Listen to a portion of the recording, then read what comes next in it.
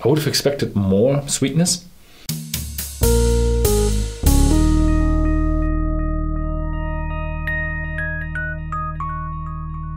Hello and welcome to Whisky.com, where fine spirits meet. Today we're gonna look at the second whiskey from the FEW distillery. I think I made a mistake in the first video. I always called it FEW.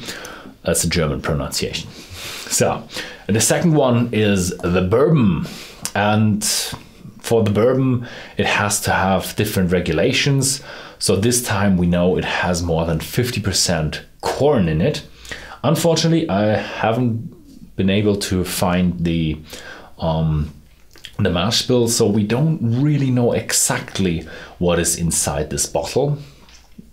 It's also small batch, and here is the batch number on the side, 1412. Yeah, at least I think it's 1412. It's the imperial way of writing. You know, when you have the 1 is just the line and the 7 is the line with a little uptick, and we write that a little different. They also say it's in aged charred oak barrels. No, handcrafted in small batches and aged in charred oak barrels.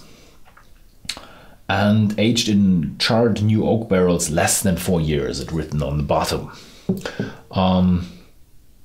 Yeah, they also say it's kind of the southern tradition, which comes from the bourbon, meets the northern rye.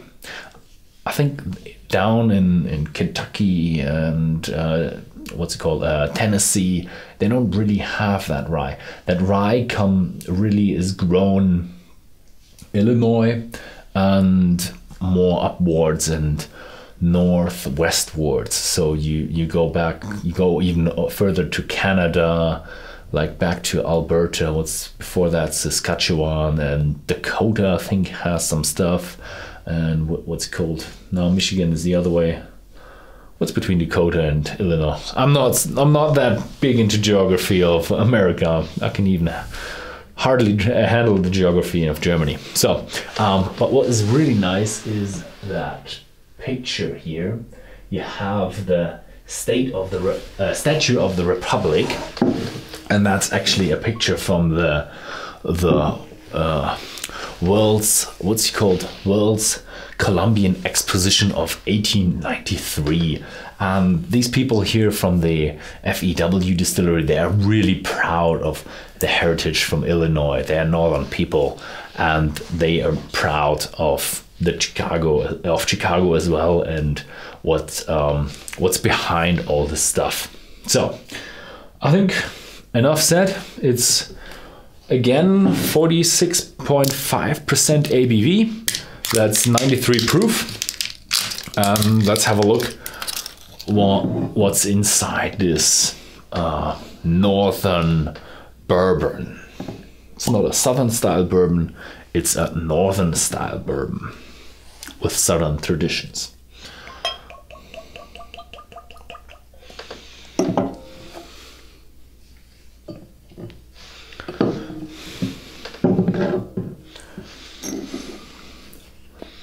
Oh,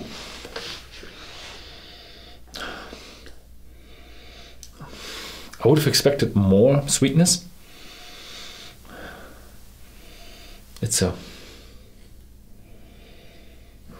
Is that cold? No, it's warm. I do get a bit of a fresh citric note and very, very subtle sweetness. Am I doing something wrong with the smelling today? No, it's just a very subtle sweetness. A little bit flowery. If that tastes like it smells, then it will be a very uncommon bourbon. As what they say, it's a bourbon of uncommon complexity. The taste is very, very mild and not as straightforward sweet as all the other bourbons.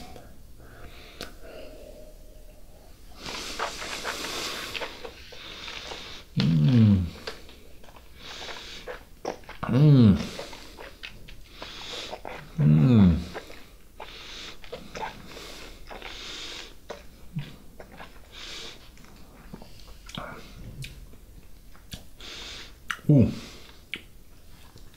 Interesting. You have more sweetness than in the nose, but the sweetness is very subtle. Bit of a stinging sensation from the alcohol. You also get a bit of a dried smoky note. So a bit of an ash note as well.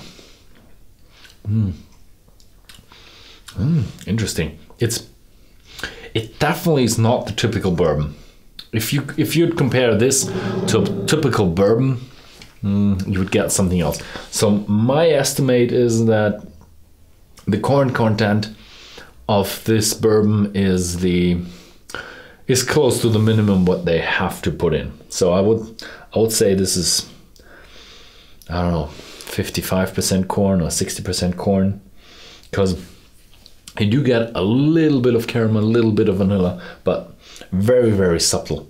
The emphasis here, I would say, is more into the rye. It has a distinct rye note. So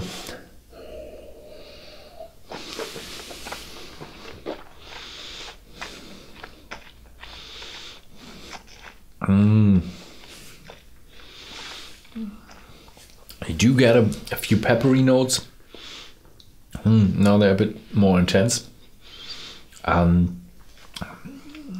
Citric notes, bit of a ash dry smokiness.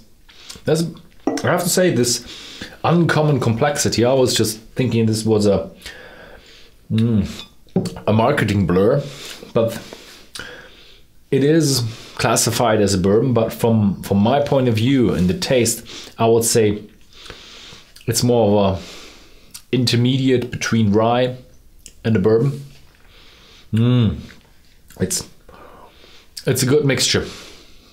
In the end, a little bit of bitterness and a little bit of a youth note, but it's a very interesting bourbon. Not the typical bourbon for all you hardcore typical bourbon fans. So if you found this video interesting, then please give us a thumbs up and subscribe if you want to have all the whiskeys of the world tasted for you 4 or 5 times a week. Thank you very much for watching.